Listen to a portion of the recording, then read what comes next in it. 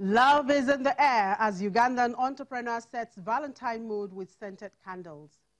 Nigerian fashion business flourished as candidates woo voters in the run-up to the general election. Plus, Airbus gives airlines a big Valentine gift as it plans to stop making the world's largest passenger jet. Thank you for joining us and welcome to Business Incorporated. I'm Chimezi Obi Iwawu. We will start off the show with the markets. And it seems investors at the Nigerian Stock Exchange has chosen to take profit just to celebrate the Valentine's Day. As at midday today, the index was down 0.14%. However, the case was not the same in South Africa, where the JSE index tilted to the green zone, up 0.16%. Egypt was also up 0.38%. And in the Middle East, market sentiments in the Gulf region were mixed at intraday. Qatar's index was down by a whopping 2.35%, while Saudi index was also down 0.29%. Over in Dubai, the index gained 1.65%. The Abu Dhabi index was also up 0.19%. And in Europe, stocks were higher in the morning amid a flurry of earnings results, while market participants anxiously wait on any signs of progress in the latest round of U.S.-China trade talks. And, of course, a lot of corporate news on the wires. Well, let's talk to Ulrich. Good afternoon, Ulrich. Love is in the air.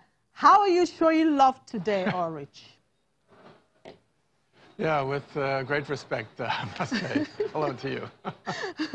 All right, Ulrich. Well, it seems Airbus has decided to give the airlines a big Valentine gift by pulling the plug on the production of the jumbo A380 plane after reporting a big jump in net profit for 2018. But this Valentine gift is not what passengers would want. What is the reaction in the market? How is the shares doing? Yeah, it's like a short declaration of love from the investors, if you will, if you want to continue the Valentine story, because the Airbus share is going up by about 4.5%. The investors are welcoming this message.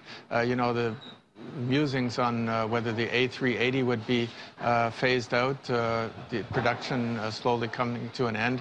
It's already about at least 2 years old when CEO Tom Enders first started thinking about it, and then being convinced, well, we sort of have to keep on plugging with this iconic plane.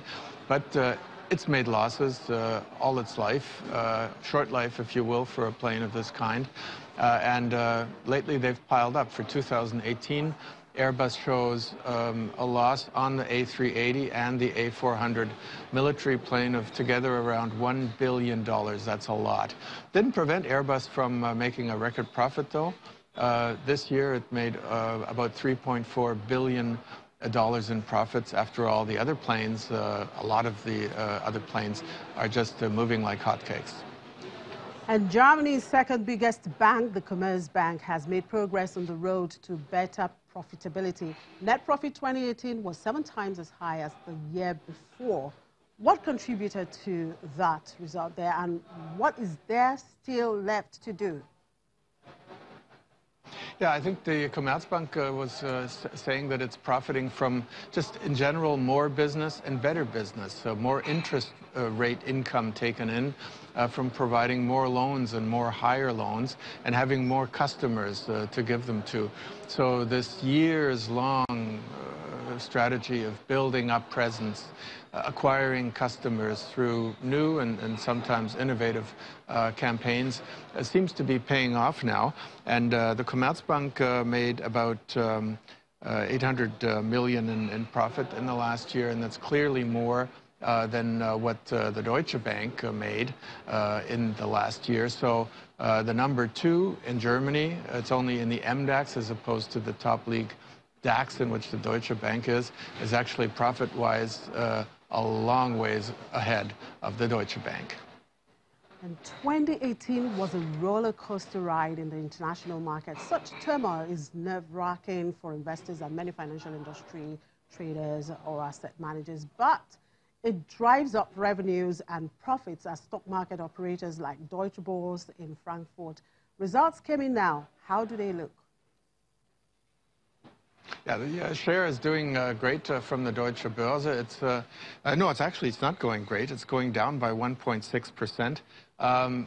The investors got a bit of a mixed message. The Deutsche Börse said that before special effects, one-time effects like severance pay as part of the restructuring of the Börse, it made more profit than in the year before, clearly more profit. But when you have to factor in these costs, which you actually do in order to get an honest balance sheet, then it actually made less profit. And I think investors were also missing a bit more poignant statements by CEO Theodor Weinmar in his press conference, which he had here in the same building that we're in here, not right here down on the floor below me, but a few meters over in a big conference hall. And he wasn't that direct in what kind of takeover objects, for example, he was aiming at. It's clear, though, that he's not looking at another attempt at a transformative merger with another stock exchange, at least unless Deutsche Börse is in the driver's seat. All right, thank you very much for your time, Ulrich, and enjoy the rest of the day. And of course, share some love.